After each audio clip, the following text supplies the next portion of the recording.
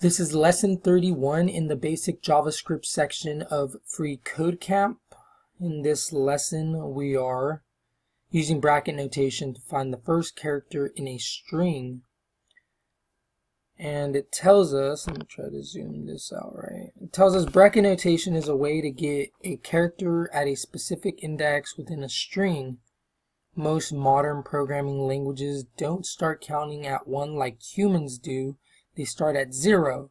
This is referred to as zero-based indexing. For example, the character at index 0 in the word Charles is C. So if variable first name is assigned Charles, you can get the value of the first letter of the string by using first name and then 0 in brackets.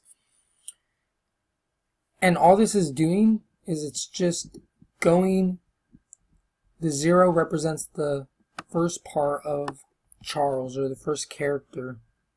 If we wanted to get the second character, we would put a 1 here. If we wanted to get the third character, we would put a 2 here.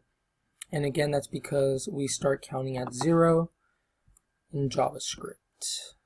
So instructions: use bracket notation to find the first character in the last name variable and assign it to first letter of last name. Hint: try looking at the first letter of first name variable if you get stuck. Shouldn't get stuck, but we can look at their example just to see what's going on. So here they have first letter of first name and they assign it an empty string. Here they have variable first name and assign it the string of Ada.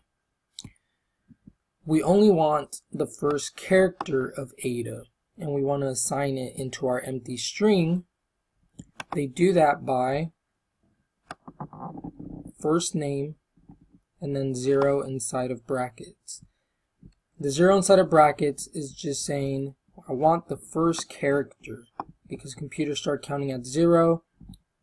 The 0 index would be the first index, and then again you just keep going on. If you want D, you would put a 1 here and it would return what is at index 1, and it would be the D. So for our part, we want to do basically the same thing. They have first letter of last name and it's an empty string. Then they have variable last name that has Lovelace. We want to get the L, and again it's in position 0. So only change code below this line. We would just add here 0. And this is going to the variable last name. It's finding this L that's in the 0 index and it's assigning it to the first letter of last name. So this goes from being an empty string to having a letter L. And we could run test and see this, and surely enough, boom shakalaka.